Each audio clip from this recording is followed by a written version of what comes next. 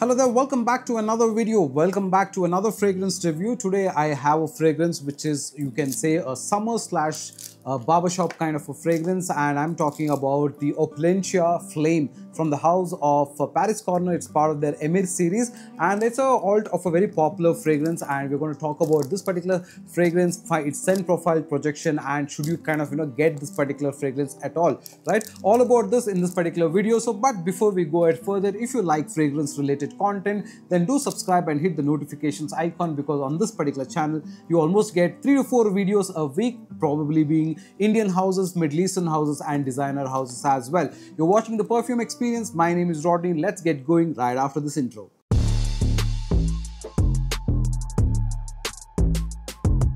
Alright, so welcome back. So like I said, this is the Opulentia Flame from the house of Paris Corner, and it comes in this kind of a red and silver kind of a box, which is pretty very basic, and it's not a great box because if you can see, there is a damage in transit that happened because the cap of this bottle is very pointy, and because of which I think it needs a little bit more packing, but then you can't really help it. No matter how good the packing is, you will still have some kind of a damage because this is a paper box. So let's keep this aside. So it's not a great box, but the bottle itself looks very nice. From the house of Paris Corner, this is as part of their Emir series. This is Opulentia Flame. Okay, so it's a very nice, good looking matte finish red color, shiny red bottle with a plasticky cap, a little heavy cap, though it is plasticky, but it feels like metal, quite a good amount of hefty weight to it, and the bottle also feels very snug in the hand, looks very nice. I think there are two fragrances in this series. This is one of them, and there is also the Imperial as well, which is also another alt of another popular fragrance. But nonetheless, we'll talk about this particular fragrance, and luckily I also have a OG sample of it to compare and tell you how good it is or how bad it is, all of that, right? So let's do a quick spray, okay? And it sprays pretty well. It's pretty nice, and in fact, if you like barbershop fragrances, if you like old school kind of fragrances, you will actually kind of fall in love with the first sniff that you get. Okay, that is something that I can tell you. It's very enticing that way, very nice in terms of the way it kind of smells. It brings a lot of good freshness, a lot of good energy to you, and then you will feel really good, right? So what do you get? You get a lot of good element of citrusy opening. Okay, you get slight hints of mint, you get slight hints of freshness from that. You get a little bit of the woody vibe, and in the middle there are a little bit of floral notes that you kind of get, and in the base there is vetiver, musk, amber, and in the heart there is of course a liquor note as well. But that's that's aside. Keep that story aside. What you get is a good amount of citrusy freshness, be it bergamot, be it lemon, and that kind of opening, along with a little bit of grapefruit, a good amount of peppermint, a good amount of spicy element. That is something that you get very nice. In a way to kind of consider is, you can think about Eau Sauvage as a note profile, or Dior Eau Sauvage as a way of reference for this particular fragrance, because the opening is slightly that way. You kind of get a very good opening, very punchy, very nice opening in the instance that you put on, and you kind of feel very happy about it. You will think it's pretty loud as well. In the middle there is of course a little bit of that powdery elements like lavender. You have some allspice, which is generally used in making cakes to give you that spicy element that you want in the cake, which is a mixture of cinnamon, cardamom, nutmeg, and all of that. So allspice kind of thing. And then you also have some amount of rose, you have some orris butter, but then those things are not something that you will feel very much, but you do get the good amount of spiciness that's there on this particular fragrance. And of course at the bottom, like I said, you do have vetiver, you have musk, and you have amber element, but you also have a nice woody element that you kind of like. Now for a lot of people, this particular fragrance will also remind you of an old school barbershop fragrance called the Old Spice, right? It will kind of resonate with you slightly. In fact, the moment you smell it, you will kind of realize or get hints of that particular fragrance, right? So on the whole, in terms of the scent profile, the story is pretty good. Okay, now the one element that this particular fragrance misses, I feel, is the boozy part. Okay, so there's a boozy element which is absent, which is kind of missing on this particular fragrance. But then the peppermint opening is also pretty nice, not great but nice. But on the whole, the opening of this particular fragrance is good, and that lasts for about 30 to 40 minutes time. Okay, Now after that, the story changes because the fragrance, you really expect this to be really good, but then after that it starts going downhill, and in about 2 to 3 hours it's completely off you. No matter how many sprays you do, you don't really get to smell this fragrance beyond the 2.5-3 hour mark. But the first 40 minutes to 1 hour 15 minutes, you kind of like it very much. It smells very nice. Like I said, it's so loud that it almost feels that it's going to last for a long time, but unfortunately it does not. It's like a fairy tale coming to an end with a very sad ending. Okay, not a good ending, not a sad, but a sad ending. So scent profile is good, but the performance is just average at best, you can say, right? Now, what is this an alt of? That's the most important part of this particular fragrance, because this is an alt of a very popular Creed fragrance called as the Viking. Okay, now that's also, I think, a popular fragrance for Virat Kohli as well. So luckily, I do have an original decant of it, and I have had this for some time, and I've always been looking for a Middle Eastern house clone of the Viking, but unfortunately there aren't. Indian houses, there are a couple of alts of this, but then I don't have all of them. I did have one of them, but then I have not really liked it a lot. There is one from EM5 apparently which is supposed to be good, but then I have not really tried it. That was also not available when I tried to get that, right? But nonetheless, from a Middle Eastern house, this is the only one there is which is an alt of the Viking. Okay, now the Creed Viking in terms of the OG. So how does this particular fragrance fare? Okay, now in the OG, when you put this on, the OG is very nice because of one particular note which makes this particular fragrance very interestingly good.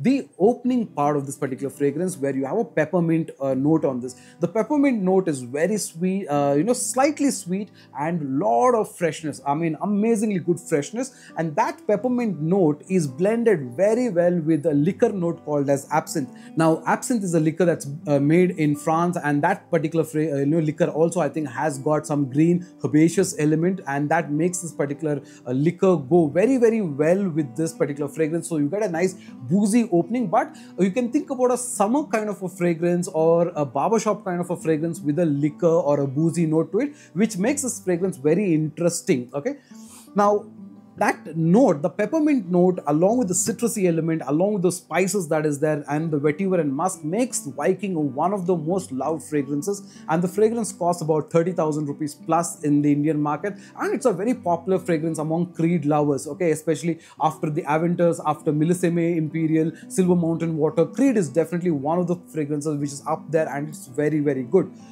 Unfortunately, the performance there is also not that great. So what I felt is, at least the good thing is, it lasts for about 1.5 hours to 2 hours. It projects very well during that 1 to 1.5 hour mark.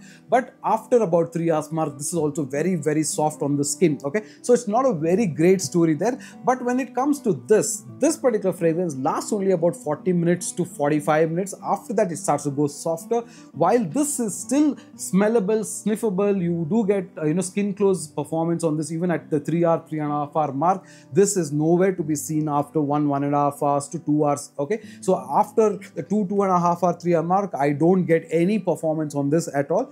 But maybe that might change over long period of maceration, but I'm not really sure. But generally, fragrances do tend to get better over a period of time. Probably you can't really expect a lot of great performance, but then I would say that 3.5 hour to 4 hour mark is something that you will get. Okay, now, does this make for a good clone? Yes, in the sense to say that when you first sniff the fragrance, you will kind of like it a lot because it's very nicely done. Though it misses a lot on that refreshingly nice peppermint fragrance and the boozy element, the refreshment or the peppermint note here is slightly lower in this particular fragrance. The boozy note definitely I don't get. It becomes more woody and more spicy and more powdery that way, whereas this is a lot more citrusy, lot more minty, lot more boozy, and it's got a class in its own, and that makes Viking one great fragrance to have. I wish there were more better clones of this and we could definitely enjoy this, but at the moment I could only find this. So if you do want to consider getting this, you can get it because this is about 1,800 to 1,900 rupees for the 100 ml EDP concentration, while the OG, like I said, cost more close to 30,000 rupees plus. So from that point of view, yes, it's okay to consider this, especially if you like to layer it with this, because after about 20 minutes time, when you have both in your both with you, you don't really find a lot of difference. Okay, you can't really find a lot of difference in the air after the first 20 minutes time, but the first 20 to 30 minutes time, the Viking just kills it. It's superb in its scent profile, and it's one of those sought after fragrances, and I've been wanting to get a good alt of it for a long time, right? It's a really nice fragrance, especially that touch that you get of that Old Spice of aftershave or the Barbershop fragrance, but with a little bit of the boozy part to it and a nice amount of peppermint freshness, like a minty freshness that you get, is something that is really, really nice in a fragrance to look for, especially for summer and everyday use. Okay, now we do have this as part of decant, so in case you want to try this particular fragrance before you do a blind buy, you can definitely try it. I did not go nose blind with this particular fragrance. It's just that I tried it on my apparel multiple number of times, and the performance is the only weak point of this fragrance. But the fragrance scent profile is very good. It smells nice in the air. It even feels very loud, like I said, and it also makes you feel happy when you put this on. So that feeling is nice, and I think I should give points to that. But the packing is absolutely poor, and the bottle is pretty decent, not bad at all. At a price point of about 1800 rupees, it's okay to consider getting this, especially if you want to understand what the profile of Viking as a fragrance is. And I don't think so any alts, Indian or Middle Eastern, will be able to replicate the boozy peppermint freshness that's there in the OG. I don't think that's just going to be possible. But other than that, yeah, it's a pretty decent fragrance to consider if you like Viking, or if you like a decent Barbershop fragrance which has got a good amount of boozy element like absinthe, along with a little bit of woody element and freshness. Although on this one you don't get the boozy part, but the spicy element, the citrusy element, the earthiness that's there, that is something that you will get.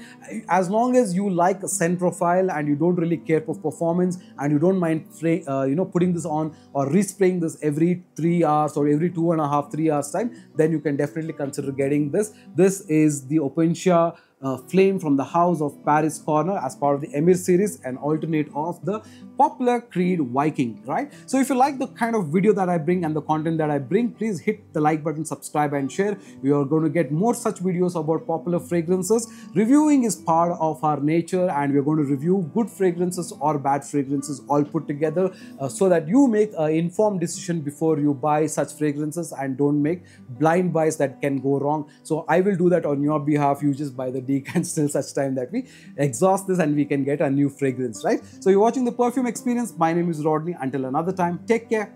Bye now.